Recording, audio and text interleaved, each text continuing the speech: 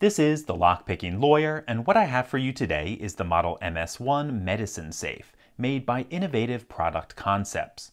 It's just a small box that probably fits 6 or 7 standard size medicine bottles and then locks closed.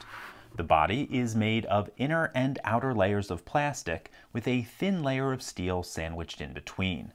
The door is held closed by 2 1/2-inch thick steel bolts, which we can see, there we go, right there, which is a little on the silly side given the otherwise light construction here, but I suppose it makes the consumer feel they're getting something a little bit beefier.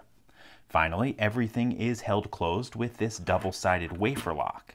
Now, if you've watched this channel for long, you know that wafer locks tend to be pretty easy to open and shouldn't be relied upon to stop even low-skill attackers. But we're going to see if this is the exception.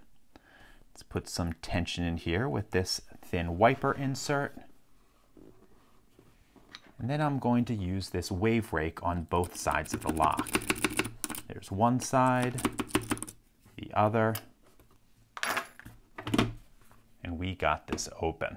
So, as you saw, this product can be easily defeated with a low-skill raking attack, and probably shouldn't be relied upon to stop anyone, even children, from accessing medications.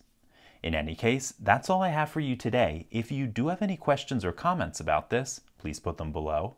If you like this video and would like to see more like it, please subscribe. And as always, have a nice day. Thank you.